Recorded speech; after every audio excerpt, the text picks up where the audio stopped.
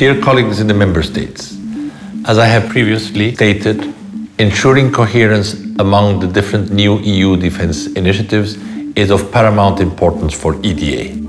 But we should not forget that the ultimate objective is the output in the form of more capabilities for our Member States.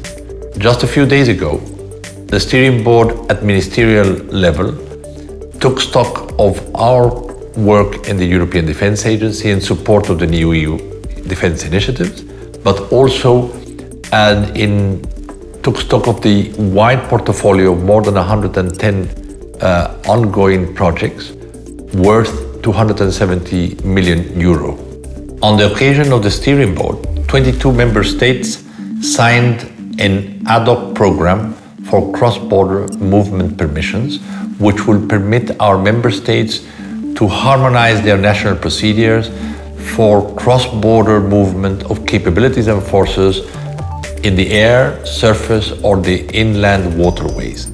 This will allow us to have a more agile military mobility of capabilities and forces in Europe.